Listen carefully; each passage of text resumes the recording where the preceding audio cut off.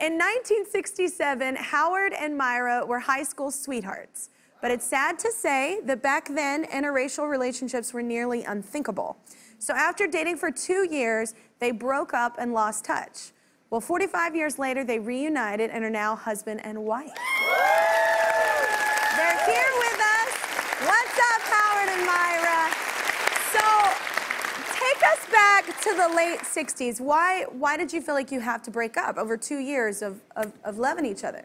Well, in the 60s, you know, racial tension was pretty high. And I didn't think it would be fair to Myra that I didn't think she could put up with the stress of people looking down on her in that way. So I told her, I said, we should meet. And we met on High Street, where we met often. And I told her, you know, society's not going to let you be together with me and you be happy, so we should go our separate ways. And we said goodbye. What a grown-up, I mean, I hate that because it's a horrible thing, but what a grown-up thing to have to deal with at that age. And it was so sad. I was heartbroken. I didn't say anything at all. And I turned around and hugged him, and we walked away and said goodbye, crying.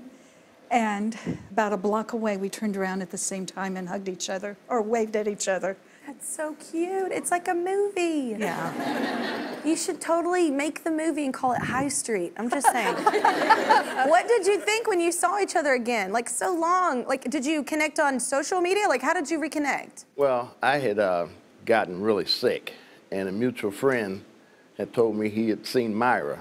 And so through that, we got together. We went to a park, and I was sitting there in the park, and I thought to myself, you know, she ain't getting away again, you know. Yeah! At minimum, she had a stalker on her hands. She didn't know it, you know. At minimum, she had a stalker, you know. It's so romantic. But, you know, I just think it was all in God's time, and now I couldn't be happier. I love it.